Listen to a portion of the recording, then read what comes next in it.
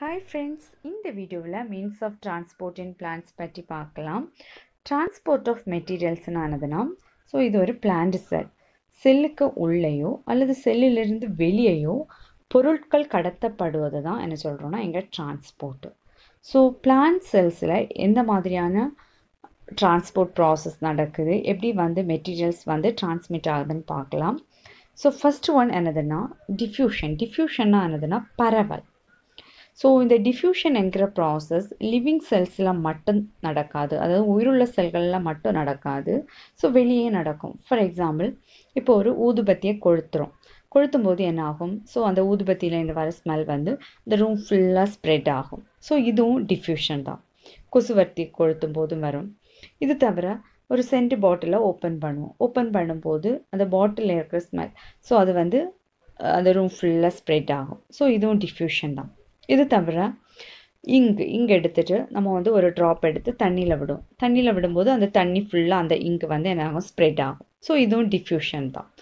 So plant செல்ஸ்லேயும் diffusion நடக்கும். So அது என்னதுன்னா, வாட் இஸ் டிஃப்யூஷன்? டிஃப்யூஷன்னா என்னதுன்னா, ஒரு சாலிடோ லிக்விடோ அல்லது கேஸாக இருக்கலாம். ஸோ இந்த மாலிகுல்ஸ் அதனுடைய கான்சன்ட்ரேஷன் எங்கே அதிகமாக இருக்கிறதோ அந்த இடத்துலேருந்து அதனுடைய கான்சன்ட்ரேஷன், அதாவது அதனுடைய அடர்த்தி குறைவாக உள்ள இடத்துக்கு மூவ் ஆகிறது தான் என்ன சொல்கிறோன்னா டிஃப்யூஷன். அதாவது நம்ம சொன்னோம்ல, ஒரு ட்ராப் ஆஃப் இங்க் எடுத்து ஜஸ்ட்டு தண்ணியில் விடும்போது அது ஃபுல்லாக ஸ்ப்ரெட் ஆகுது, அதோடைய கான்சன்ட்ரேஷன் ஃபுல்லாக ஈக்குவலைஸ் ஆகுது எல்லாம் அந்த வாட்டர் ஃபுல்லாக. ஸோ இது டிஃப்யூஷன். அதாவது இந்த மாலிகுல்ஸ் அதனுடைய அடர்த்தி அதிகமாக உள்ள இடத்துலேருந்து அடர்த்தி குறைவாக உள்ள இடத்துக்கு பரவுவதை தான் என்ன சொல்கிறோன்னா டிஃப்யூஷன் சொல்கிறோம். ஸோ இந்த ப்ராசஸுக்கு எந்த எனர்ஜியும் தேவையில்லை, ஆற்றல் தேவையில்லை. ஸோ அதாவது without the utilisation of energy, ஆற்றல் தேவையில்லை. ஸோ இது ஒரு பாசிவ் ப்ராசஸ். பாசிவ் ப்ராசஸ்னால் என்னதுன்னா, அதாவது எனர்ஜி தேவையில்லாத ப்ராசஸை பாசிவ் ப்ராசஸ்ன்னு சொல்லுவோம், ஆற்றல் சாரா நிகழ்வு. ஸோ பிளான்ஸில் எந்த மாதிரியான டிஃப்யூஷன் நடக்குதுன்னா, பிளான்ஸ் என்ன பண்ணும்? கேஸை எக்ஸ்சேஞ்ச் பண்ணும். Carbon di oxide, oxygen, so அது எக்ஸ்சேஞ்ச் ஆகுது. உள்ளே எடுப்பதும் வெளியே விடுவதும் இருக்கும் இல்லையா? ஸோ இந்த கேஸஸ் உள்ளே போவதும் வெளியே வரதும் இந்த ப்ராசஸ் மூலம்தான், டிஃப்யூஷன் மூலம்தான். அதாவது டிஃப்யூஷன் என்பது ஒரு உயிருள்ள செல்லம் மட்டும் நடக்காது, வெளியே நடக்கும். Next active transport. So active டிரான்ஸ்போர்ட்னா என்னதுன்னு பார்க்கலாம். ஸோ ஃபஸ்ட்டு இது ஒரு மலை உச்சியில் நிற்கிறோம். நம்ம மலை உச்சியிலேருந்து கீழே இறங்கும்போது நமக்கு எனர்ஜி ஏதாவது தேவையா? தேவையில்லை. ஸோ எனர்ஜி தேவையில்லாமலே நம்ம கீழே வந்துடலாம். ஸோ இந்த ப்ராசஸ் என்னதுன்னா லைக் டிஃப்யூஷன் மாதிரி. டிஃப்யூஷனை இது மாதிரி தான். ஸோ இங்கே அந்த சப்ஸ்டன்ஸோட ஹை கான்சன்ட்ரேஷனுக்கு, ஸோ இங்கே லோ கான்சன்ட்ரேஷன். ஸோ அப்போ molecules high concentration low கான்சன்ட்ரேஷனுக்கு move ஆகுது. ஸோ எந்த எனர்ஜியும் தேவையில்லை. It is like diffusion. ஆனால் இதுக்கு ஜஸ்ட் ஆப்போசிட்டாக திங்க் பண்ணுறோம். நம்ம இப்போ இங்கே நிற்கிறோம், மலை உச்சிக்கு கீழே நிற்கிறோம். கீழே நின்றுட்டு நம்ம மேலே போகணுன்னா நமக்கு கண்டிப்பாக என்ன தேவை? எனர்ஜி தேவை. அது மாதிரி தான் ஒரு மாலிகுல்ஸு லோ கான்சன்ட்ரேஷன்லேருந்து ஹையர் கான்சன்ட்ரேஷனுக்கு மூவ் ஆகணும்னா, லோ கான்சன்ட்ரேஷன் உள்ள இடத்துலேருந்து ஹையர் கான்சன்ட்ரேஷன் உள்ள இடத்துக்கு மூவ் ஆகணும்னா அதுக்கு என்ன தேவை? கண்டிப்பாக எனர்ஜி தேவை. ஸோ அது என்னது? Like active transport. ஸோ இந்த ப்ராசஸை என்ன சொல்லலாம்னா ஆக்டிவ் டிரான்ஸ்போர்ட்டு. அப்கில் டிரான்ஸ்போர்ட்னால் எனர்ஜி தேவை. ஸோ அதாவது நம்ம கீழேருந்து மேலே போகிறதுக்கு சமம். ஸோ இது. ஸோ இங்கே கான்சன்ட்ரேஷன் கிரேடியன்ட்னா என்னதுன்னா, இந்த ஹை கான்சன்ட்ரேஷன் ஒரு இடத்துல, இங்கே லோ கான்சன்ட்ரேஷன்னா, ஸோ ரெண்டு பக்கமும் ஈக்குவலாக இல்லை, அந்த மாலிகுல்ஸோட கான்சன்ட்ரேஷன் டிஃப்ரென்ஸ் இருக்குது.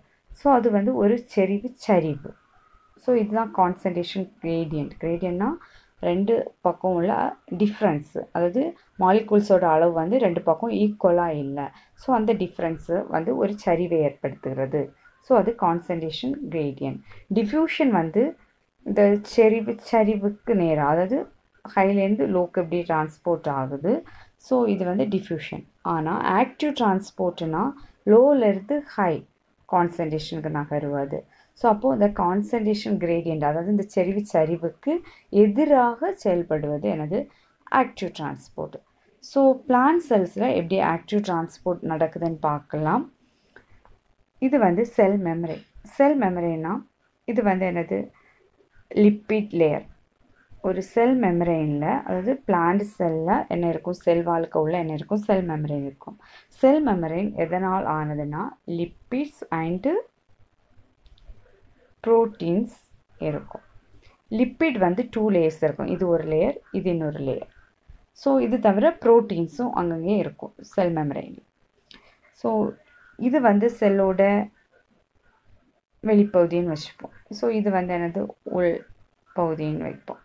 ஸோ இங்கே லோ கான்சன்ட்ரேஷன், மாலிகுல்ஸோட அளவு வந்து லோவாக இருக்குது. ஸோ இங்கே வந்து என்ன இருக்குது, ஹையாக இருக்குது. அப்போ மாலிகுல்ஸ் எங்கேருந்து எங்கே மூவ் ஆகுதுன்னா, ஸோ இங்கேருந்து இங்கே மூவ் ஆகுது. ஸோ எப்படி மூவ் ஆகுதுன்னா, இந்த செல் மெமரேனில் என்ன இருக்குது, ப்ரோட்டீன்ஸ் இருக்குல்ல, இந்த ப்ரோட்டீன்ஸ் வழியாக தான் லோ கான்சன்ட்ரேஷன்லேருந்து அந்த மாலிகுல்ஸ் வந்து ஹையர் கான்சன்ட்ரேஷனுக்கு மூவ் ஆகுது. ஸோ அப்போது அந்த ப்ரோட்டீன்ஸ் வந்து எதை யூட்டிலைஸ் பண்ணுதுன்னா ஏடிபினா எனர்ஜி, ஆற்றலை பயன்படுத்துது. ஸோ ஆற்றலை பயன்படுத்துறதுனால இது வந்து என்னது, ஆக்டிவ் டிரான்ஸ்போர்ட். ஸோ இந்த ப்ரோட்டீன்ஸ் வந்து ஒரு பம்பு மாதிரி செயல்படும். பம்புனா இந்த மாலிகுல்ஸை கேரி பண்ணுற area. So carry the substance across the sell membrane. Sell membrane வழியாக இந்த மாலிகுல்ஸை கேரி பண்ணுறதுனால இந்த ப்ரோட்டீன்ஸை என்ன சொல்கிறோன்னா பம்புன்னு சொல்கிறோம். So it is like upskill transport.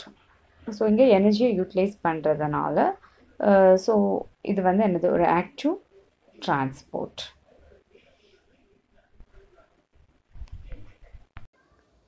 Next osmosis. ஆஸ்மோசிஸ்னால் என்னதுன்னா சவ்வுடு பரவல். ஸோ இந்த ப்ராசஸை வந்து திசில் ஃபனல் என்கிற ஒரு எக்ஸ்பெரிமெண்ட் மூலம் எக்ஸ்பிளைன் பண்ணுறேன். இதுதான் என்னது, திசில் ஃபனல். இந்த ஃபனலுக்கு உள்ள என்ன எடுத்திருக்காங்கன்னா சுகர் சொல்யூஷன்னா சர்க்கரை கரைசலை எடுத்திருக்கிறோம். ஸோ இந்த திசில் ஃபனலோட மவுத் ரீஜன், அதாவது இந்த பகுதி வாய்ப்பகுதியை வந்து ஒரு செமி பர்மியபிள் மெமரேன் வச்சு க்ளோஸ் பண்ணியிருக்கோம். ஸோ இந்த செமி பர்மியபிள் மெமரேனா என்னதுன்னா அரைக்கடத்து சவ்வு. அதாவது பிளான்ட் செல்ஸில் பிளாஸ்மா மெமரேனை தான் என்ன சொல்லுவோம்னா அரைக்கடத்து சவ்வுன்னு சொல்லுவோம். ஸோ அரைக்கடத்து சவ்வுனா என்னது, அந்த மெமரேன் வந்து எல்லா சப்ஸ்டன்ஸையும் உள்ளே விடாது, ஒரு செலக்டடு சப்ஸ்டன்ஸை மட்டும்தான் அலோவ் பண்ண. ஸோ அதுதான் என்னது, செமி பர்மியபிள் மெமரேன். ஸோ இங்கே செமி பர்மியபிள் மெமரேனாக எடுத்திருப்பது எதுனா பார்ச்மெண்ட் பேப்பர். பார்ச்மெண்ட் பேப்பர்னால் என்னதுன்னா அனிமல்ஸோட ஸ்கின்லேருந்து எடுக்கக்கூடிய ஒரு மெல்லிய சவ்வு போன்ற ஸ்ட்ரக்சர். ஸோ அதுதான் வந்து செமி பர்மியபிள் மெமரேனாக இங்கே எடுத்திருக்கோம். ஸோ அதை வச்சு இந்த திசில் ஃபனலில் வந்து என்ன பண்ணுறாங்க, க்ளோஸ் பண்ணியிருக்கோம். ஸோ அடுத்து பீக்கருக்கு உள்ள என்ன எடுத்திருக்கணும், வாட்டர், நீர் எடுத்திருக்கோம். ஸோ இதுக்குள்ளே இந்த படத்தில் காட்டினபடி இந்த திசில் ஃபனலை வந்து இந்த பீக்கருக்கு உள்ள வைக்கணும் இப்படியே. ஸோ இப்படி வைக்கும்போது கொஞ்சம் நேரம் தாண்டி பார்க்கும்போது இந்த திசில் ஃபனலுக்கு உள்ள அந்த லெவல், சுக்ரோஸ் சொல்யூஷனோட லெவல் வந்து அதிகமாக இருக்கும். நார்மலாக ஸ்டார்டிங் லெவல் இவ்வளோனா, ஸோ இப்போ கொஞ்சம் கூட அதோடைய லெவல் வந்து இன்க்ரீஸ் ஆகிருக்கும். ஸோ எப்படி இன்க்ரீஸ் ஆச்சுன்னா, இந்த பீக்கரில் இருந்த வாட்டர் மாலிகுல்ஸ் இந்த திசில் ஃபனலுக்கு உள்ள என்ட்ராயிருக்கு. ஸோ அதனால தான் திசில் ஃபனலில் சுக்ரோஸ் சொல்யூஷனோட அளவு வந்து அதிகரிச்சிருக்கு.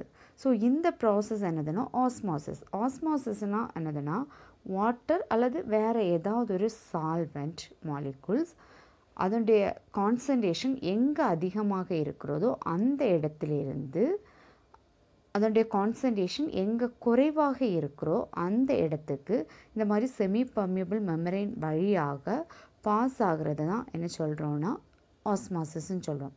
ஸோ இங்கே வாட்டர் கான்சன்ட்ரேஷன், அதாவது வாட்டர் என்பது என்னது, ஒரு சால்வெண்ட் இல்லையா.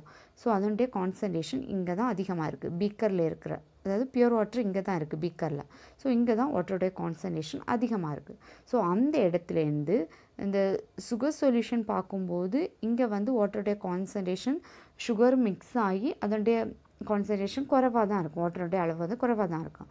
ஸோ அதனால் அங்கே லோ கான்சன்ட்ரேஷன், சுகர் சொல்யூஷன் வந்து என்னது, வாட்டருடைய கான்சன்ட்ரேஷன் வந்து இங்கே வந்து லோ. ஸோ பீக்கரில் வந்து என்னது, வாட்டருடைய கான்சன்ட்ரேஷன் வந்து அதிகம், high concentration of water.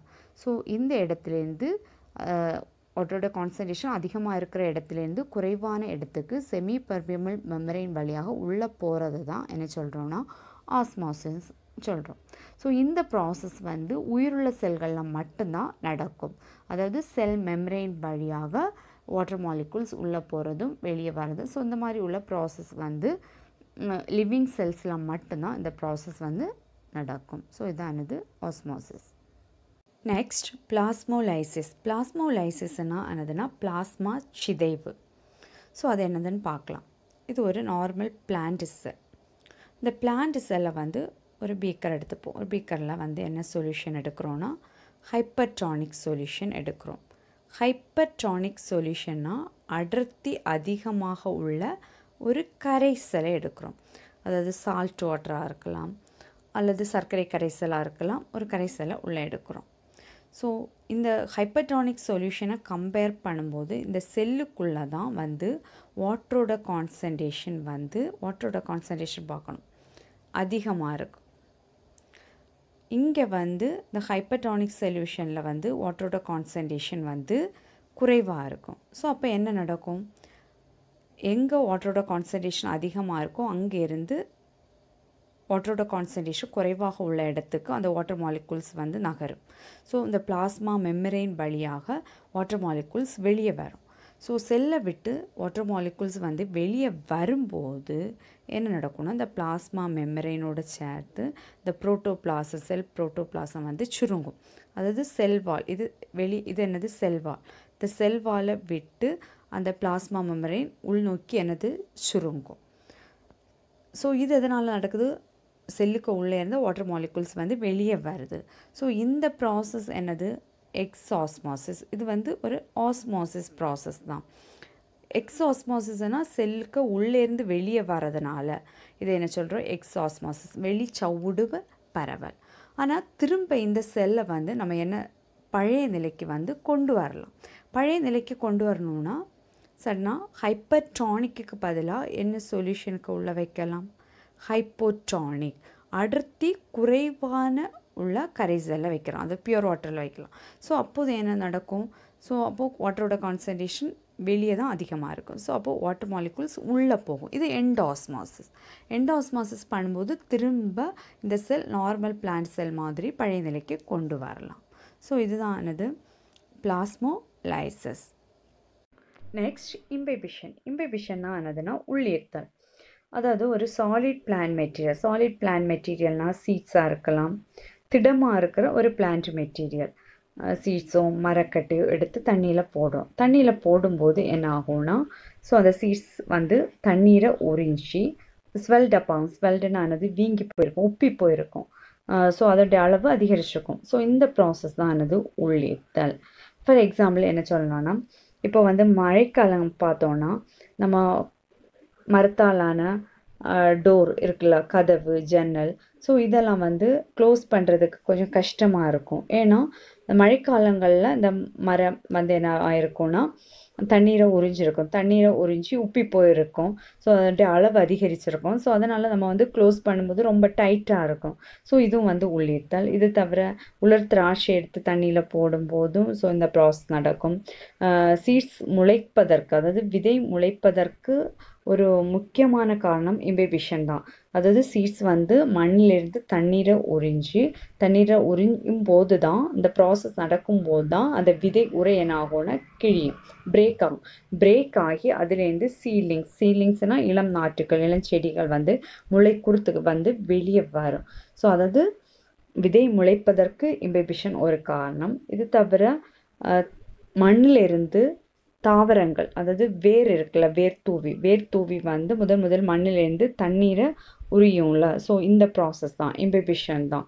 So இதுவரையிலையும் means of transporting plants பற்றி பார்த்தோம். தேங்க்யூ.